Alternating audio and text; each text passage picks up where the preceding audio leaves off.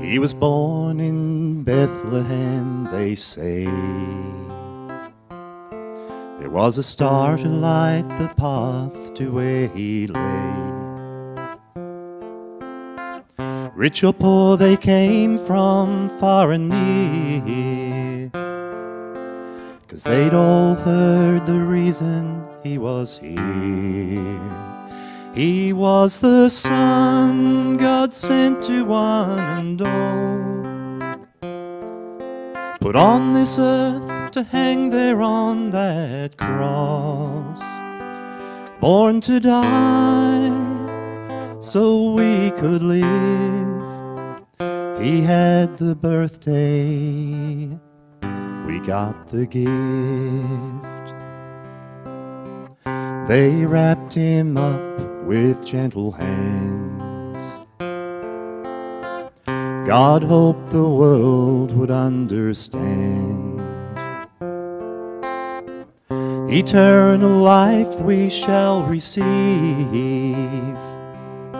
and all that he asks in return is that we just believe. He was the Son God sent to one and all, put on this earth to hang there on that cross, born to die so we could live. He had the birthday, we got the gift. There's no way in this world we could repay the miracle he gave us on that day. He was the Son God sent to one and all, put on this earth to hang there on that cross, born to die so we could live. He had the birthday, we got the gift on our Saviour's birthday. We got the gift.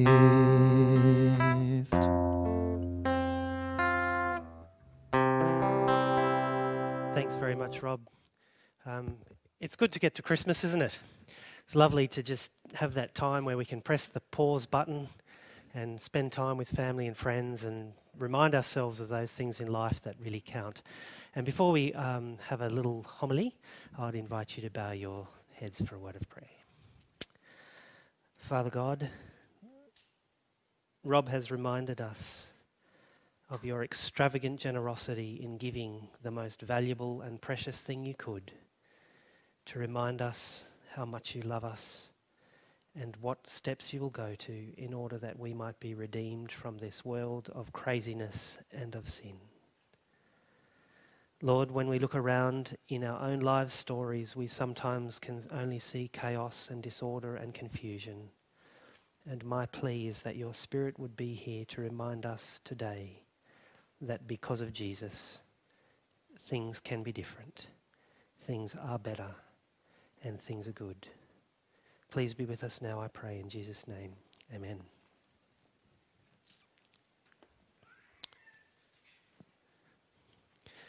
Anybody with a dog or a baby will know that at Christmas time there is some confusion as to whether it's the presents or the wrapping that are the most significant.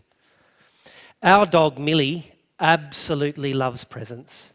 She will just go crazy as soon as she sees the mother wrapping things up. And whether it's her birthday or whether it's Kirsten's birthday, Jared's birthday, my birthday, Millie always gets a present. And it is family tradition, one that we treasure, that very early in the morning, whether it's Christmas or a birthday, everybody piles into the king-size bed, including Millie, and the greatest delight is watching Millie shred the wrapping paper off whatever piece of recycled vegetarian she is about to indulge in. In America, it is said that the Americans spend some $2.5 billion annually wrapping gifts. Now, this beautiful red Ferrari, a 458, which I would love to have Jaden, it's slightly faster than a Golf R, is on car sales at this very moment for about $478,000. And you could buy 7,500 of these Ferraris if Americans would just give you the money they spent on wrapping gifts. That is a huge sum of money. $2.5 billion in an industry to wrap gifts. Why do we do it? Well, there are some academics around who seem to have nothing better to do than to study the habits of people, and sociologists who have looked into it would suggest that there are several reasons why we wrap presents. One is that we like something more than when it is wrapped. This is evidence-based. It has been done by very careful experiments at universities with intelligent students where they have given the same students a gift and then another set of students the same gift, only this time it was wrapped. And they found that the pleasurable experiences were significantly greater when the present comes wrapped. Why? The academics suggest that the wrapping of a gift elicits in us a happy mood. And when we are in a happy mood, we are biased to appreciate things a little more. Happy wife, happy life. We get it, don't we? We understand that. If we can create a situation where people's mood is improved, the outcomes improve. There is also the idea that wrapping paper is an independent measure of the love and care that somebody has taken in presenting you with a gift. Men can sometimes give a little bit recklessly, can't we? I can remember before I met Yvette, I was torn between trying to find a few dormant brain cells on the emotional side of my head. And I was, at that time, going out with a girl called Victoria Smith, whose father happened to be the equivalent of Harvey Norman in New Zealand. And I didn't know. Well, I did know, but I didn't care because everything was going to burn when I was about 18. But it became folklore amongst all of the people that went street preaching in King's Cross every Friday night that my feeble attempt at romance was to buy some flowers for Victoria, put them down on a bench, not even hand them to her, and say, "See those weeds? They're yours." We don't do giving very well. When it comes to Christmas, my wife will stay up into the dim, dark hours of the morning wrapping presents. They're colour coordinated, they're thematic, they're arranged in neat piles under the tree. I'm telling the truth, aren't I, Jared? No embellishment. There is so much love that goes into the creating of the Christmas, feel. And it's awesome. You feel when you look at these presents that have been wrapped with so much love and devotion that the person who is giving this to me is giving me more than a $5.95 box of Cadbury Favourites. They are making a statement that I am valuable and that I am important. And I think it's this aspect of gift wrapping that has taken off, isn't it? To actually, did you see how well those presents were wrapped this morning? I was in the front row and I was trying to work out, Roz, who wrapped them? Sue Lynn. Sue, well done. I was looking at the way the corners were mitered, and I'm sure there was rulers and straight edges involved in the wrapping of those presents. Am I right? No? She's just, talent oozes out of her and forms a puddle on the floor. It's awesome. They were wrapped with love. They were bright. They looked good. It's fantastic. And Christmas wrapping does that for us. But there's a last reason, and it's the kind of reason that scratches where I'm itching. There is something powerful about the suspense and anticipation involved in unwrapping a present. Would you agree? There is something that prolongs that pleasure in having to unwrap something than to have the realization of what you've got dawn upon you in an instant. The tactile, sensory, emotive journey that we go through as we feel and caress the object. And as our imagination goes into all sorts of strange places, imagining what could be underneath that wrapping paper. That is an experience that is worth $2.5 billion a year. You would kind of wonder why you would want to wrap something like this, wouldn't you? But people do. maybe they won't guess. In America, there's YouTube videos on how to wrap a cat. Oh, I hope they don't leave it under the Christmas tree for 3 days like some of our presents. But detailed instructions, step by step, how to wrap a cat.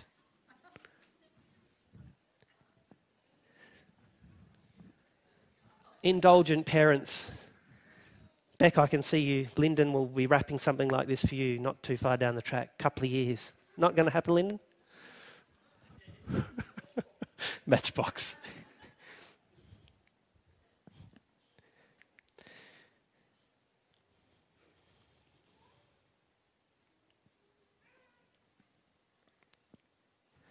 One of the things wrapping paper tells me about life is a serious lesson.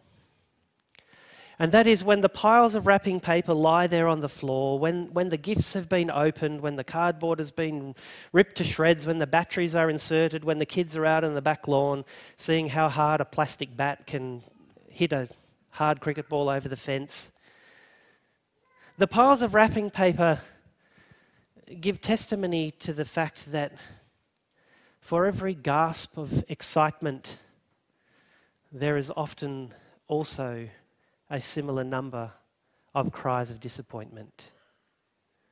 When the anticipation of something great proves to be the reality of something ordinary.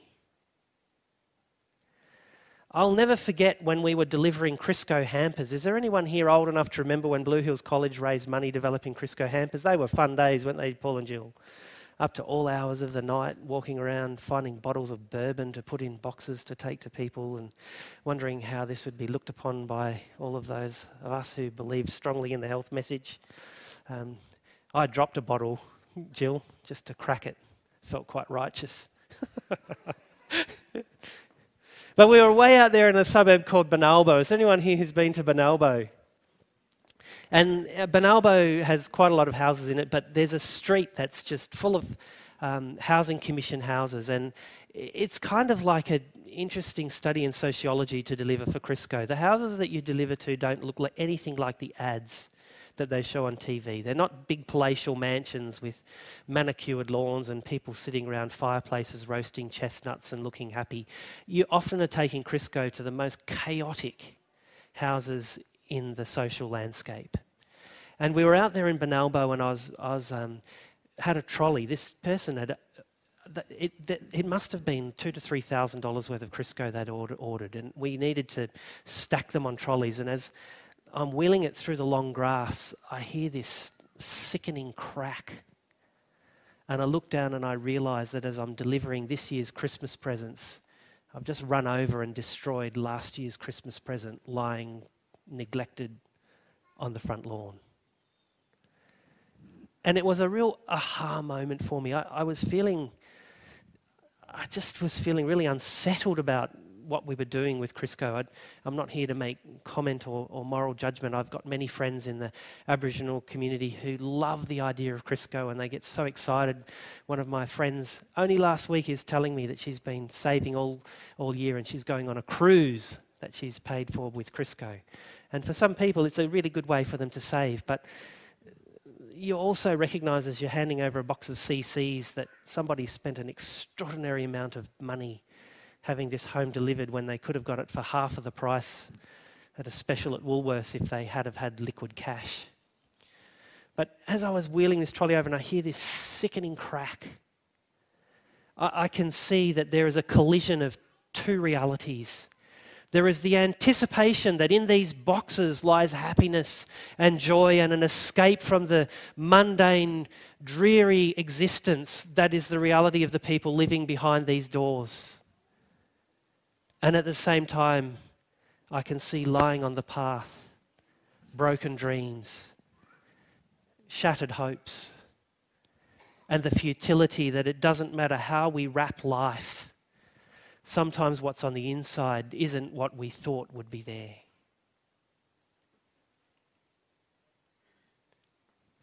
Could it be that we spend so much time wrapping our presents because dogs and babies are actually right?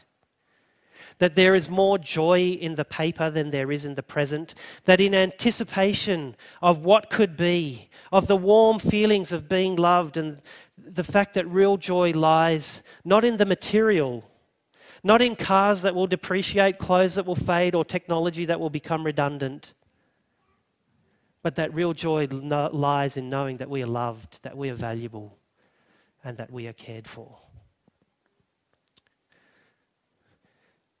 You know, God is love. And God's love led him to give. The text that we all know so well tells us that because God loves, God gives. And God gives extravagantly, and God gives expensively, and God gives inconveniently. God's love is something that you can't put in a box.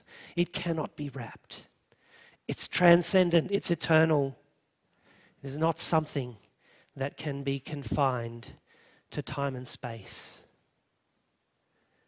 And when our giving echoes God's giving,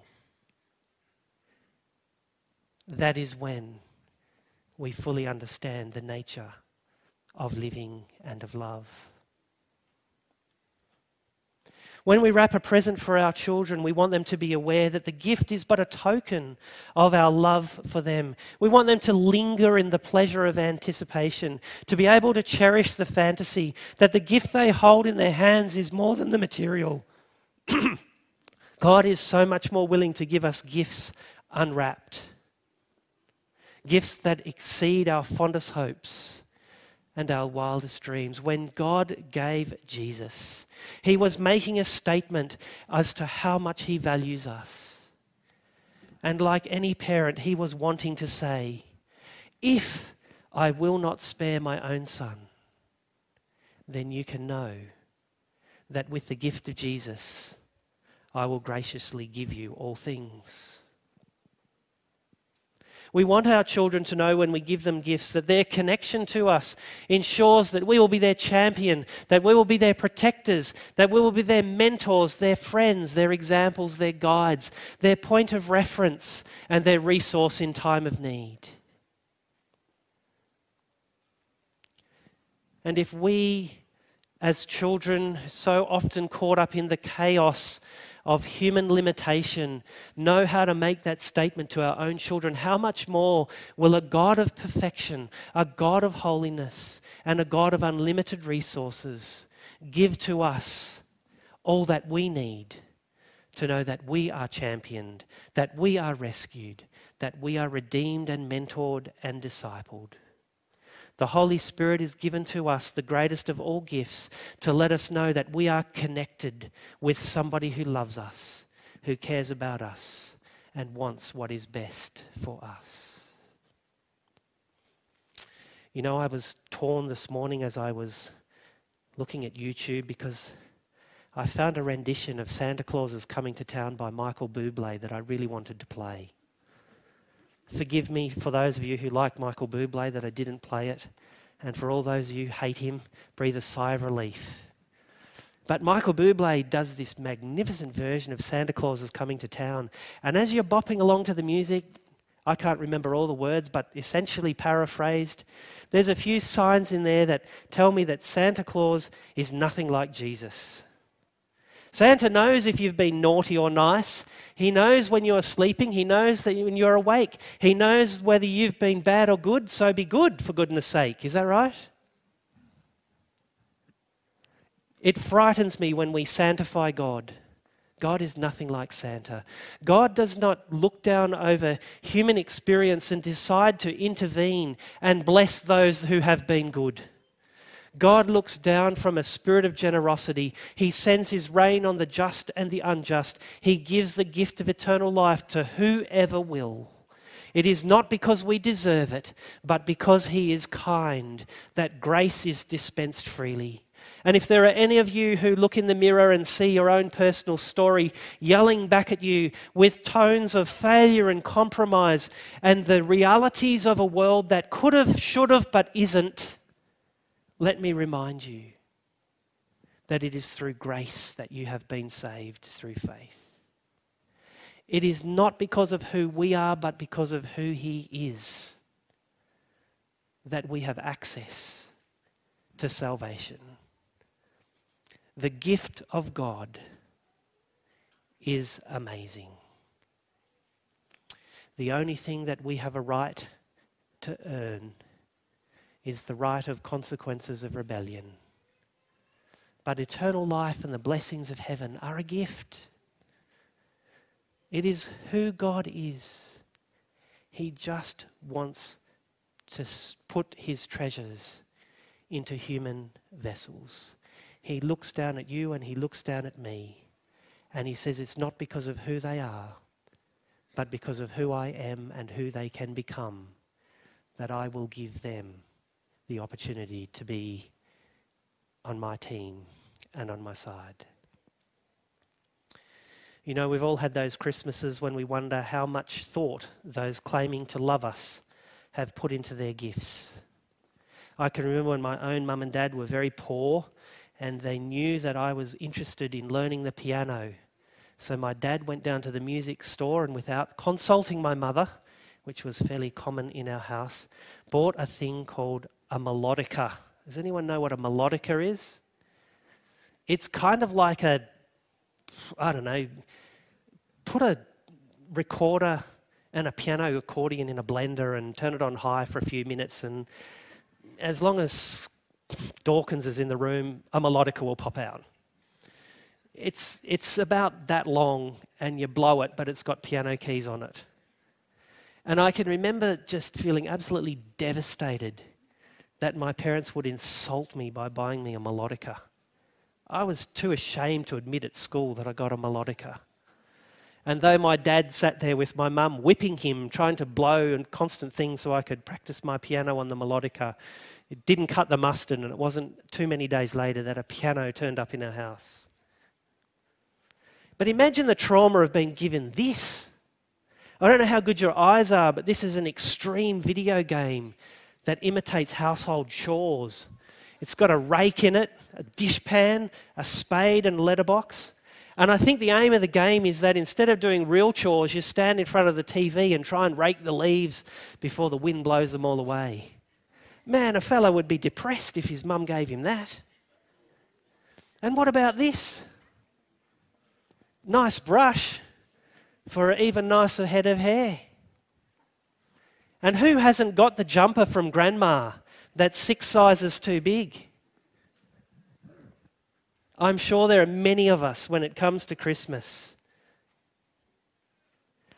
that when the wrapping paper is all torn off, we'll learn that the joy is in anticipation, because reality will often leave us disenchanted. Those with the weakest arguments often shout the loudest, and those with the poorest products usually pay the most for advertising. Plain packaging has impacted the tobacco industry in our country and other countries where governments are seeking to impose the idea that tobacco needs to come without any imagery or any branding, are nervous because they have seen what happens. Tobacco sales will fall.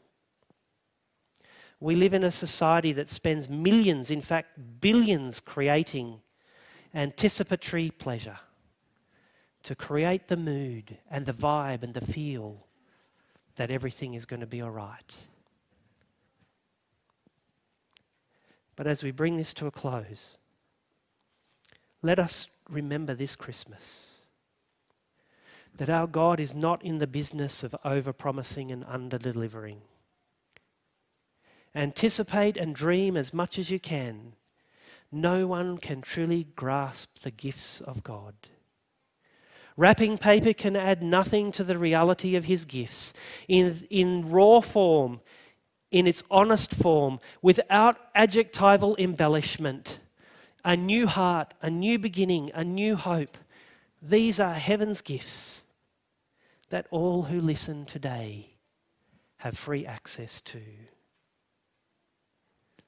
Jesus came wrapped in the plainness of swaddling clothes. God was making a statement. It was unnecessary that heaven should choose special packaging. The greatest gift that God has given us cannot be boxed. And yet it is a wonder today that there are so few who really appreciate what God has given us in Jesus. We live in a world that is obsessed with the material. We measure our value and the value we place on others by things that can be wrapped.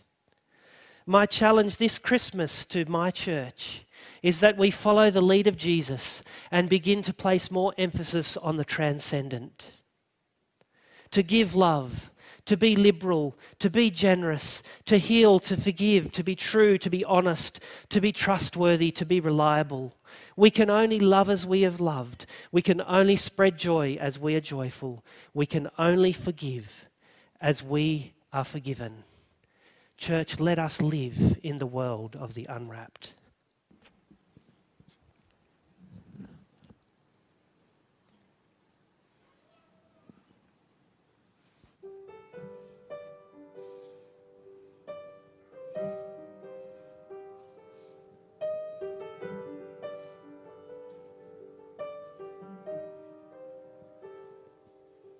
As little children, we would dream of Christmas morn, of all the gifts and toys we knew we'd find, but we never realized a baby born one blessed night gave us the greatest gift of our lives. We are the reason that He gave His life. We are the reason that He suffered and died. To a world that was lost, He gave all He could give to show us the reason to live.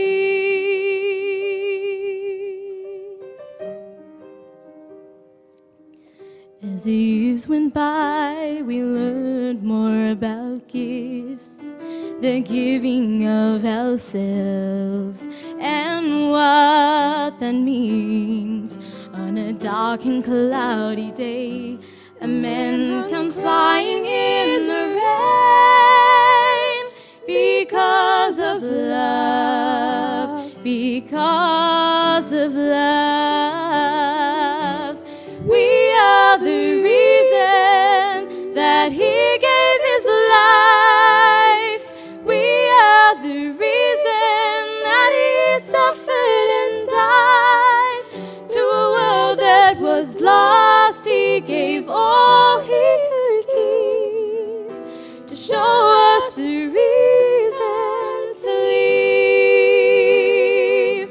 I finally found the reason for living. It's in giving every part of my heart to Him.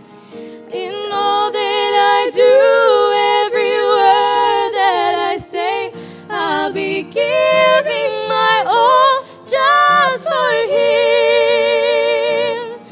For Him, we are the reason that He gave His life. We are the reason that He suffered and died. To a world that was lost, He gave all He could give to show us the reason to live. To a world that was lost, He gave all He could give to show us the reason to live.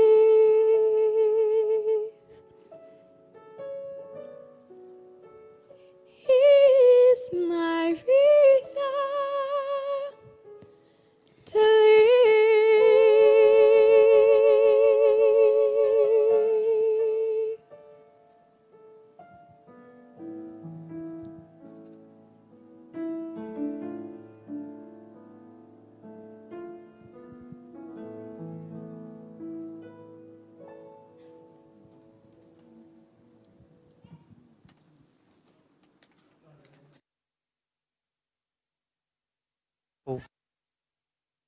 and your kindness towards us.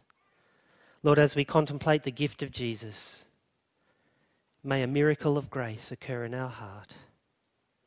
Confident in your love towards us, grant us freedom to love others like you have loved us, is my prayer in Jesus' name. Amen.